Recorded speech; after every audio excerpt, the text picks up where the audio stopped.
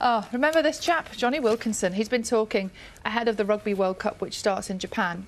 Do you remember when he retired, he said he found solace in Buddhism and how he'd struggled with his mental health? He was really open about it. Now, though, he says he's discovered, having studied Buddhism for several years, he found it, where is it? He says he found it a little bit too kind of fluffy. It was like a floating cloud I couldn't reach.